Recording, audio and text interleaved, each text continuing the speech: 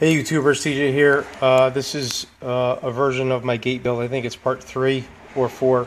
I'm not sure.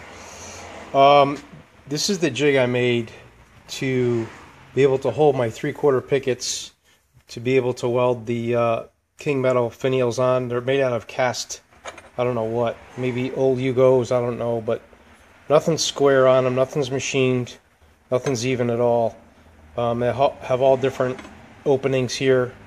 You know, all different sizes. I measured some, they're way out of whack. So in order to get this square on your picket, I use some feeler gauges on each side. I think these are like 25 thousandths or 22 thousandths on each side.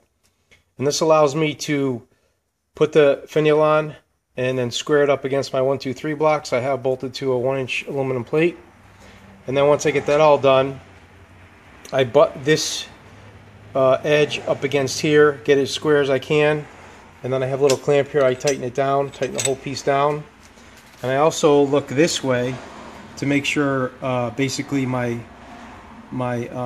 axis this way is the space is even here to here. I eyeball it and I step back and I eyeball to make sure the point's pretty straight. All in all, it's pretty difficult to do these. These are, as I said, cast whatever, I don't even know.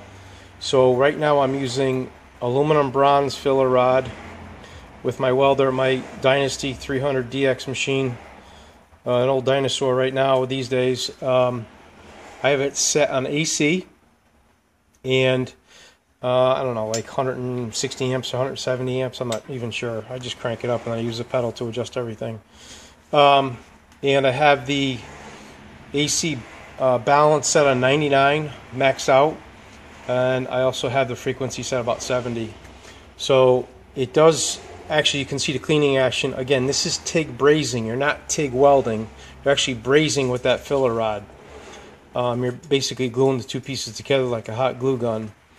Because I tried welding this with stainless 312, and this stuff is just bubbles everywhere. It's terrible, terrible stuff.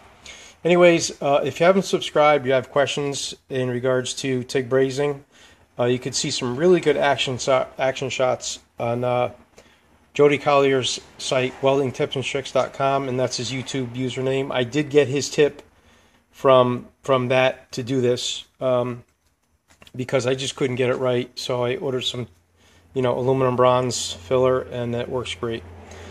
Again, thanks for watching, and stay tuned for some more gate build. Thank you.